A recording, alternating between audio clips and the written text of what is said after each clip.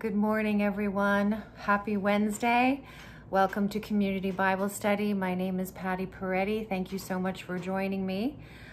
Today we are talking about John chapter 20, and I'm going to read the first 18 verses before we start. So if you don't have your Bibles with you, please go grab one or grab a smartphone and follow along with me as I read from the Gospel according to John, verses 1 through 18.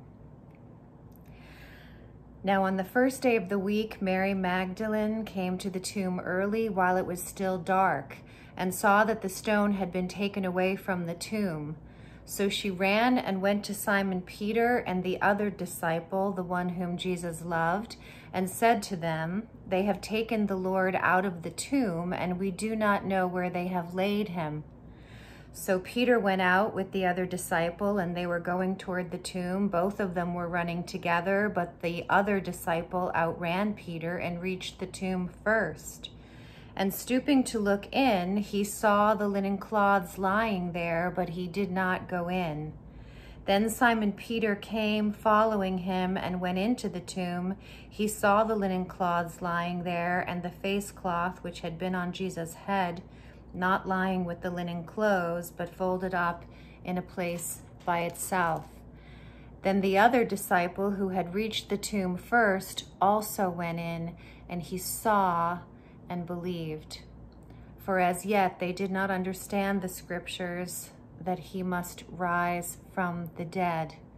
Then the disciples went back to their homes, but Mary stood weeping outside the tomb, and as she wept, she stooped to look into the tomb, and she saw two angels in white sitting where the body of Jesus had lain, one at the head and one at the feet. They said to her, "Woman, why are you weeping?" She said to them, "They have taken away my Lord, and I do not know where they have laid him." Having said this, she turned around and saw Jesus standing, but she did not know that it was Jesus. Jesus said to her, "Woman, why are you weeping? Whom are you seeking?" Supposing him to be the gardener, she said to him, "Sir, if you have carried him away, tell me where you have laid him, and I will take him away." Jesus said to her, "Mary." She turned and said to him in Aramaic, "Rabboni," which means teacher. Jesus said to her, "Do not cling to me, for I have not yet ascended to the Father. But go to my brothers and say to them, I am ascending to my Father and your Father, to my God and to your God." Mary Magdalene went and announced to the disciples, "I have seen the Lord," and that he had said these things to her. Let's pray together before we start. Thank you, Father, for your word. Thank you for the truth of the resurrection of Jesus Christ. May you teach us all that it means for us these 2,000 years later. In the name of Jesus we pray. Amen. John, the gospel writer, wants us to avoid the mistake of considering the cross in isolation from the resurrection.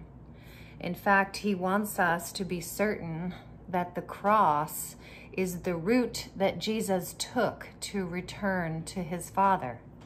It's quite a paradox, really, that the ultimate glorification of the Son with the Father comes through means of glorification on a hideous cross. The cross was the means of the Son returning to his Father. It was the way the Son fulfilled his mission on this earth, which was to bring us to God. And I would say that he wants us to know that the empty tomb is so much more than just a fact of which we need to be persuaded. It's not simply something we check off our list and move on as if it has no implications for us right now. If we do that, we miss the whole point. Through his death and resurrection, Jesus ushered in a whole new thing, a whole new life for his disciples then and for us now. And his resurrection is the fact upon which our faith is based. Without it, we have nothing. We are left dead in our sins and hopeless. As the Apostle Paul wrote, if Christ had not been raised, then our preaching is useless, and so is your faith. Without the resurrection, we have no forgiveness of sins, no peace with God. There is no daily communion with him, no fellowship with him. There is no purpose in this life and no inheritance in the next. Without the resurrection, there is no next. There's only now, and a now without grace. To put it in theological terms, there would be no justification, no adoption as children of God, no sanctification, and no eternal life. So as we go through the details of chapter 20, I hope and I pray that we are thinking about what the resurrection means for us some 2,000 years after the fact. So I want to go through and take a look at the details of this chapter and see what the author may be suggesting to us. Open up your Bibles again, please. And I'm going to start with the first verse. Now, on the first day of the week, none of the gospel writers describe this day as the third day. They don't describe it as it relates in time to the crucifixion, as you might expect that they would, but they all refer to it as the first day of the week, perhaps as another way of signaling that a whole new thing has happened. This is indeed a new week, a very different week from any other week in human history, a very different day, a new day. A fresh start, the ultimate do-over. Faith in the resurrected Christ brings the disciples out of the era of the Mosaic covenant and into the era of the saving sovereignty of God, mediated through the person of his Son. In other words, this saving faith trusts Jesus as the resurrected Lord. And that is a whole new day. We are no longer slaves to the law, but we have been justified by grace through faith in the crucified, risen Christ. He has purchased our redemption by dying the death that we deserved. We are united with him in that death, but we are also united with him in his rising. For those of us who have placed our trust in his finished work, we have died with him and we have risen with him. He has bought our justification. So it's like when our names come to the throne of heaven, Christ, who now sits at the right hand of the Father, will show the Father his nail-pierced hands and say, "She is mine. I suffered and died and was raised for her, for him." This is a whole new day, the first new day. John tells us that Mary came to the tomb early while it was still dark. It should be no surprise at all to us at this point that John is the only gospel writer who includes that detail. It was still dark. We have seen the way that John plays with the themes of light and darkness throughout this whole book. So to say that Mary came to the tomb while it was still dark is yet another signal to us. It was still dark, but it would not be for long. The light was about to dawn over the earth and over Mary herself. Her eyes would soon be open to the full reality of who her beloved Jesus really is. it was most certainly still dark in her soul, for she was deeply grieved. She had placed all of her hopes in this man who had delivered her from 7 demons, had restored her, and had given her a love that surely she had never known in her life. And she loved him, believed him, followed him, and now he was gone. And she didn't know what to do, how to begin again without him. And the darkness particularly relates to the fact that she still did not understand. She did not yet see, did not believe that her Messiah would rise. She didn't get it.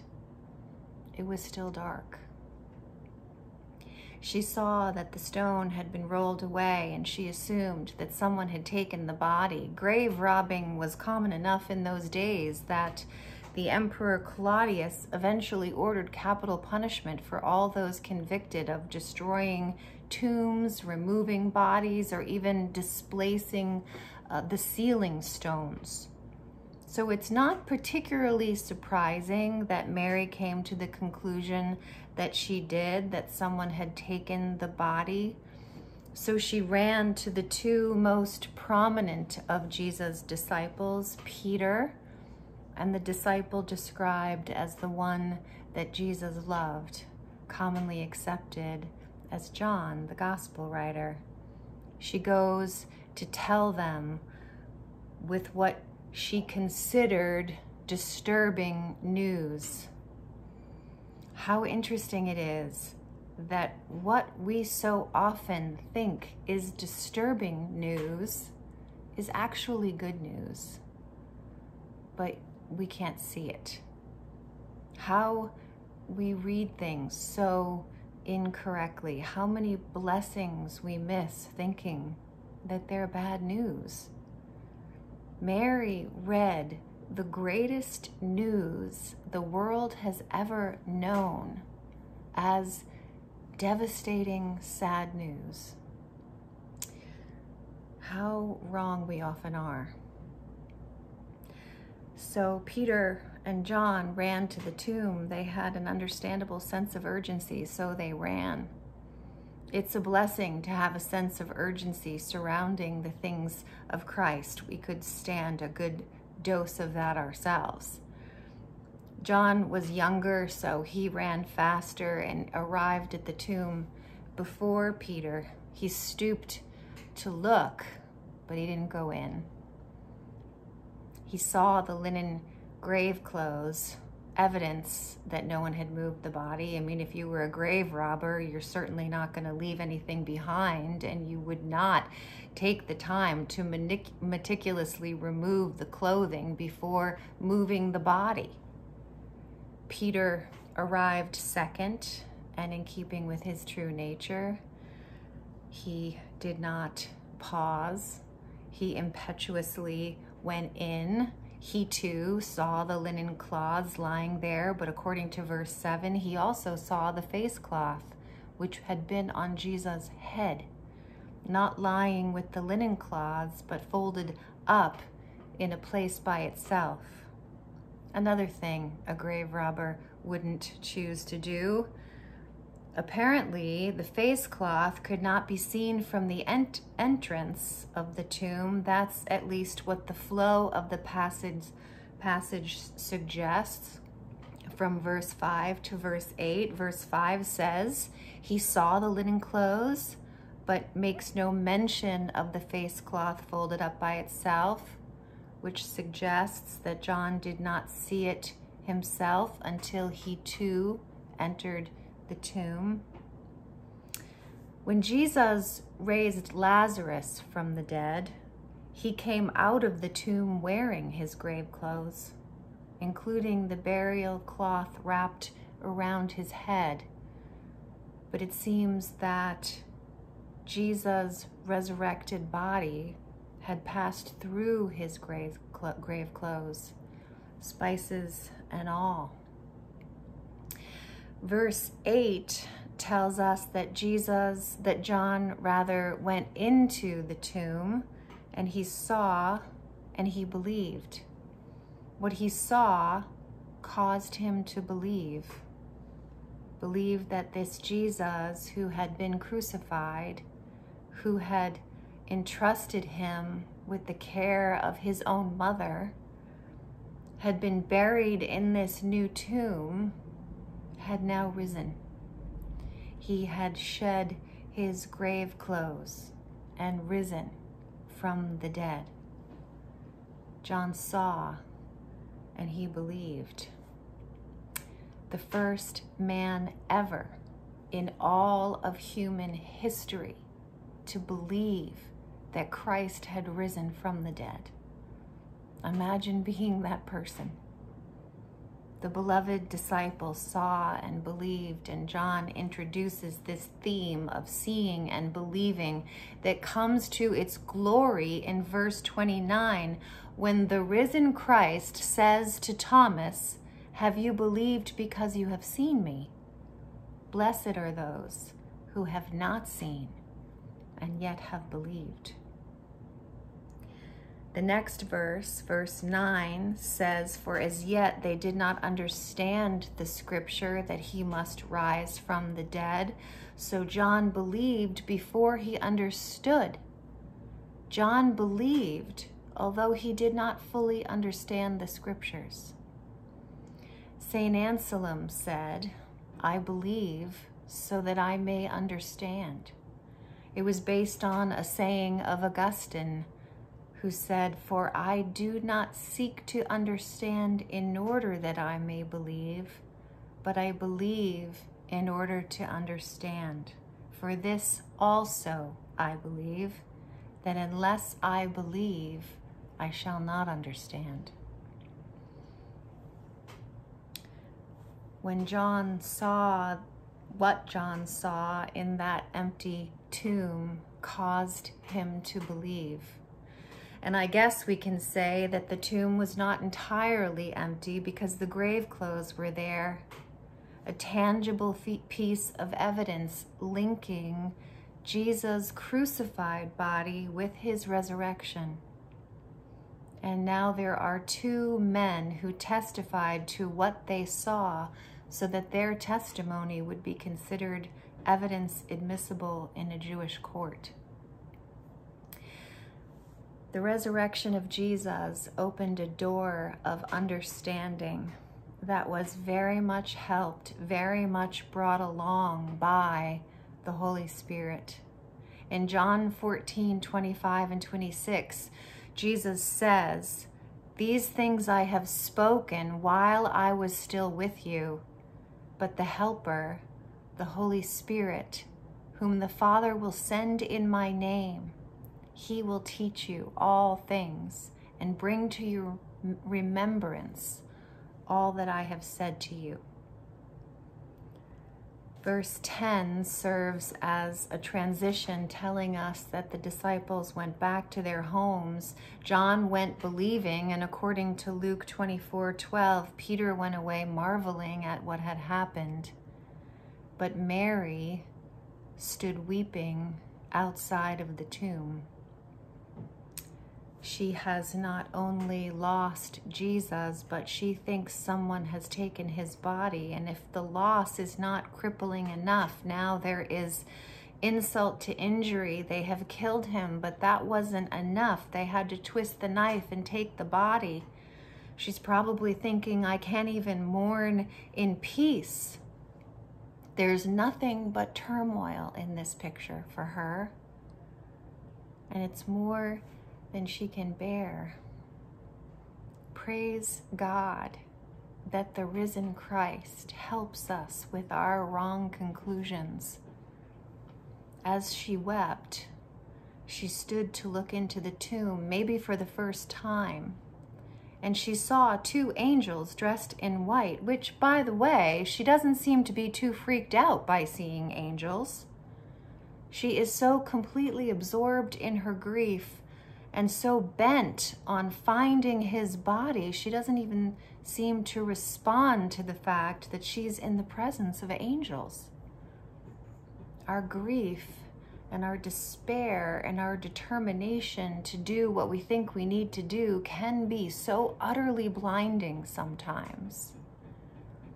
So they ask her, why is she weeping? This was not a question asked to get some information. The angels probably could not fathom why she was crying when such a glorious thing had happened.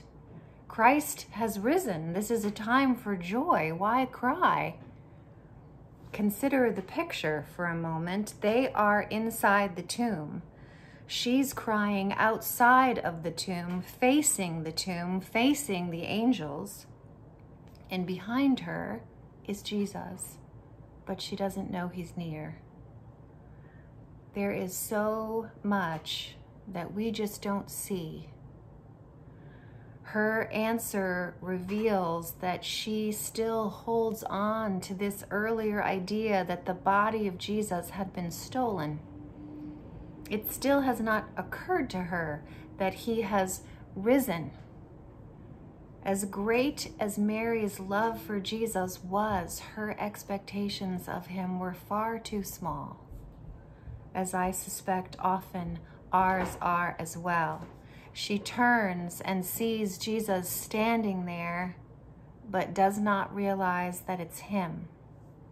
Not only did she not know he was near, she didn't recognize him when she saw him, as was often the case in the stories of the resurrection. People often didn't recognize him.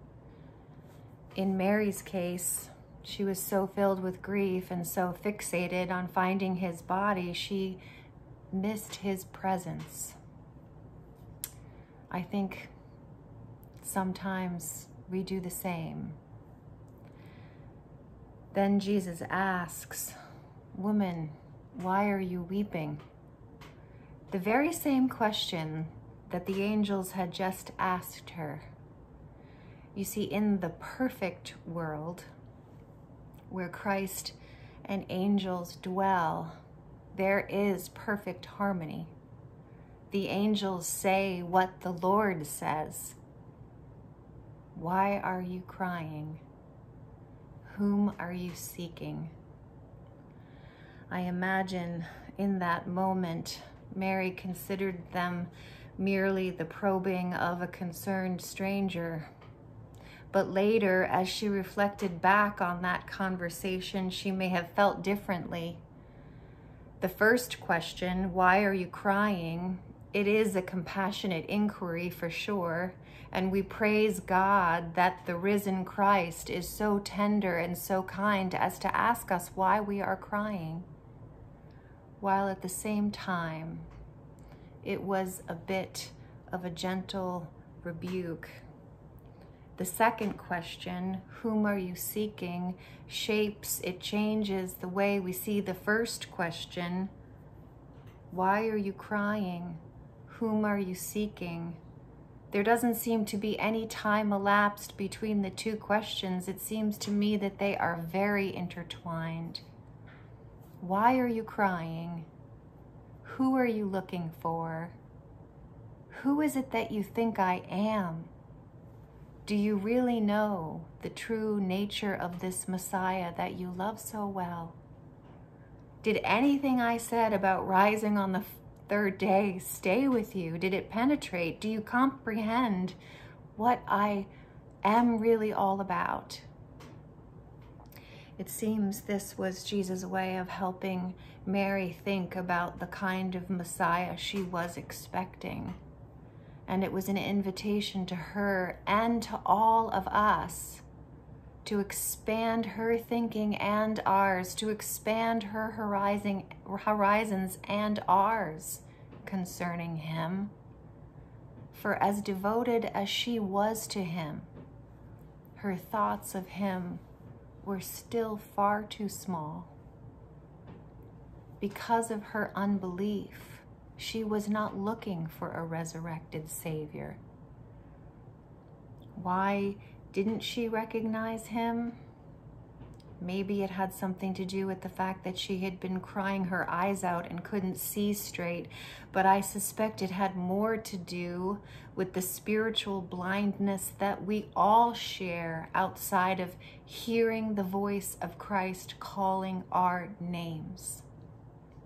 One single word spoken, as he had always spoken it, her name, was enough to open her eyes. Because the good shepherd calls his sheep, and his sheep hear his voice.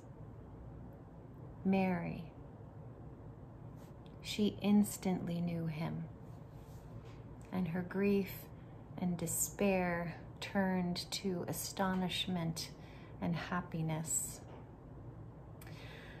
Don't you just love to witness unbridled happiness? I do.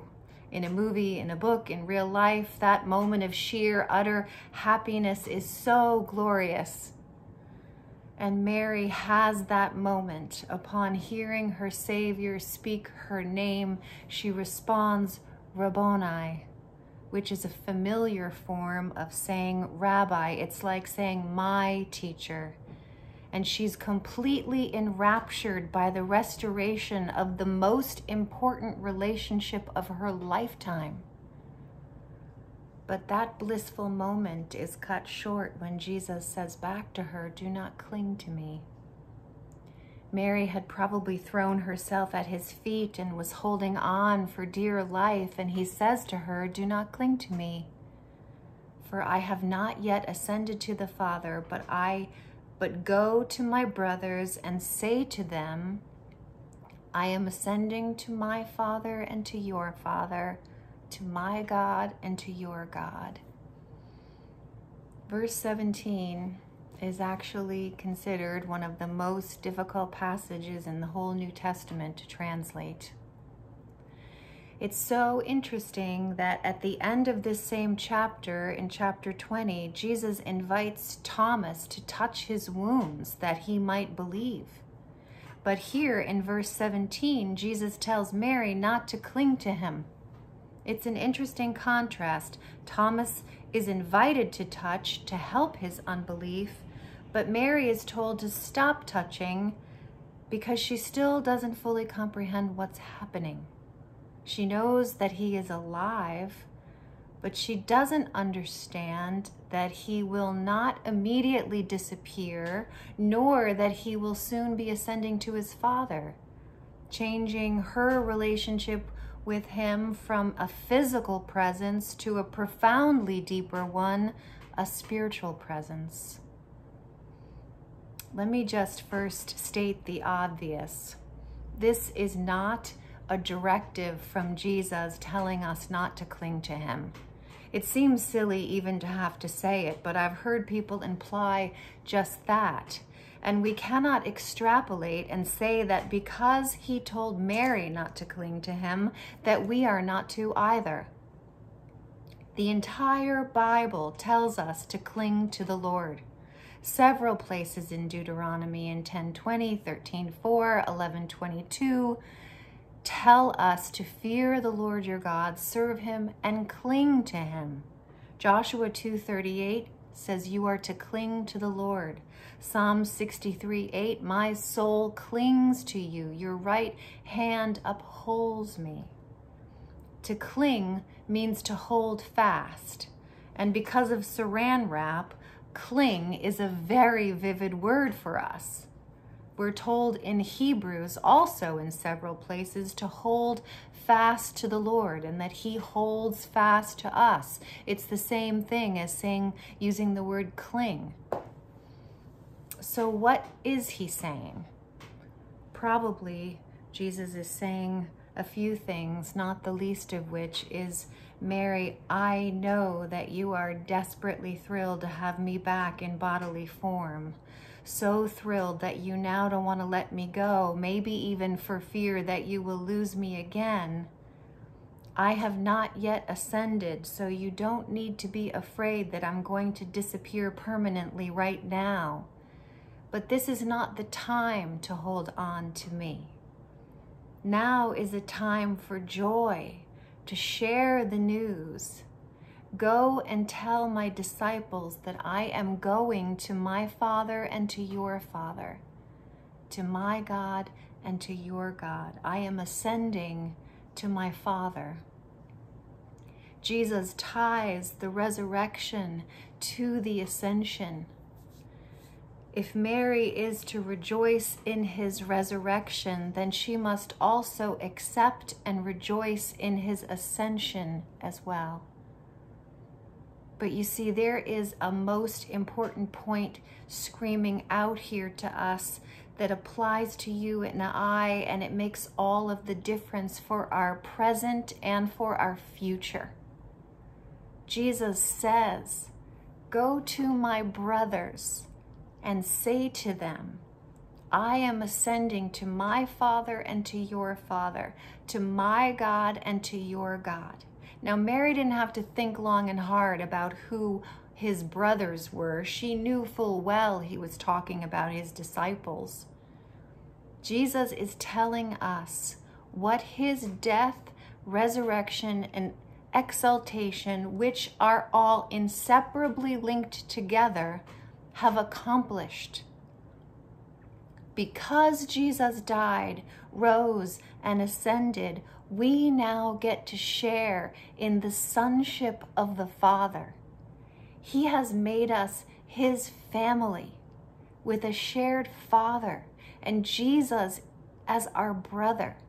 Family, no longer even just friends, but brothers and sisters.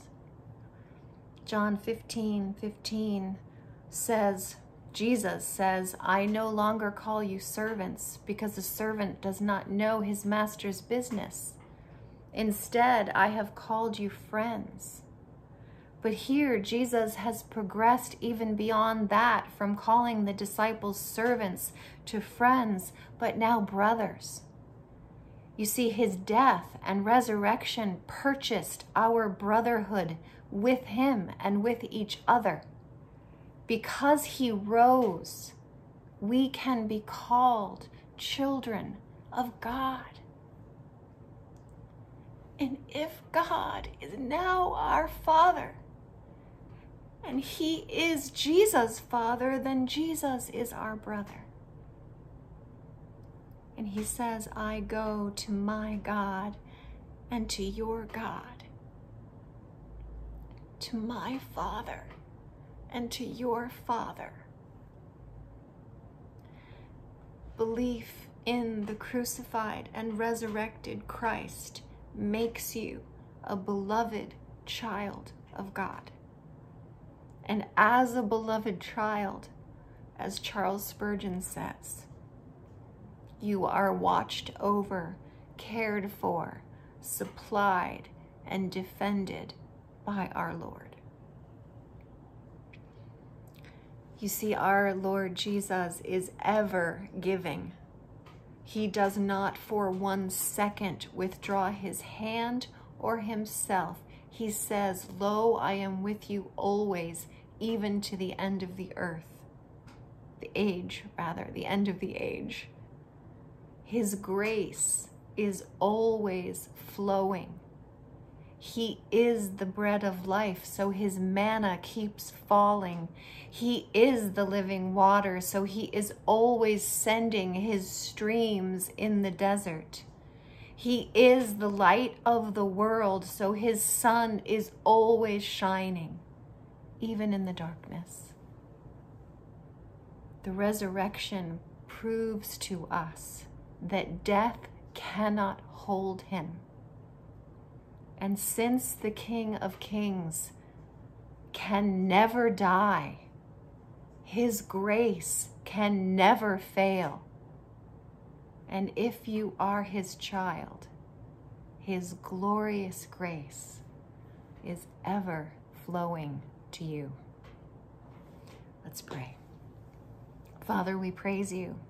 We thank you for your word, for your truth. We thank you mostly for your Son that you have sent, the crucified, resurrected, ascended, exalted Jesus Christ, who has made us his own, whose grace never stops flowing.